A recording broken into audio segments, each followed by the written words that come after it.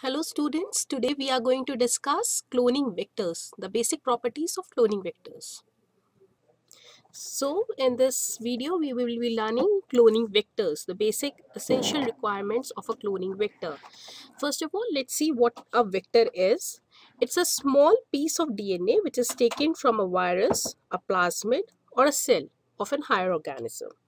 Now, a vector is actually a vehicle which is transporting a DNA fragment of interest to the host cell. So, to act as a vector, it must have certain essential features. So, those features are like origin of replication, which we call them as ORI, selectable markers, restriction sites, copy numbers, and compatibility. Let's discuss what origin of replication is. Origin of replication is actually a sequence in a genome at which the replication is initiated. Now you can see in this figure, this is origin of replication and it is a point where replication is actually initiating.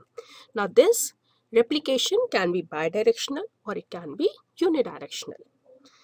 The second essential feature is selectable markers. These are carried by the vector and allows selection of positively transformed cells. Means I need to differentiate between the recombinant cells and the non-recombinant one.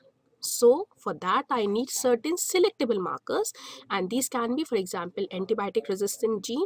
As you can see in this figure, this is PBR322, which is a vector, and it has certain selectable markers like ampicillin resistant gene and tetracycline resistant gene. The second feature is the restriction sites. Now, restriction sites are sites where a restriction enzyme cuts the DNA at a near specific nucleotide sequence. Now, for example, this figure shows the major restriction sites that are used in recombinant DNA technology. They are like HIN3, BAMH1, SAL1, PST1, PVU1, EcoRI1. So these are the sites where a restriction enzyme actually cuts and help in the insertion of the fragment of DNA at this site.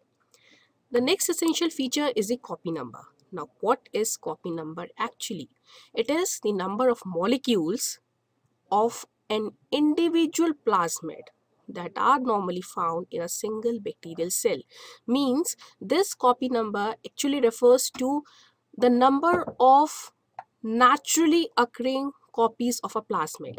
Now, a cell can have a very high copy number also, as you can see in this figure, the number of plasmid molecules that the cell is carrying. So, it is a high copy number plasmid. Now, we can also have low copy number plasmid, and these type of host cells carry a very low number of plasmids.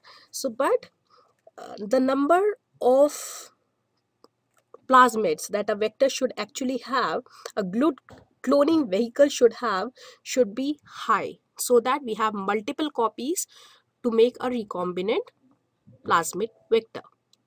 The next property is compatibility, and it refers to the ability to coexist in the same cell with different kind of plasmid.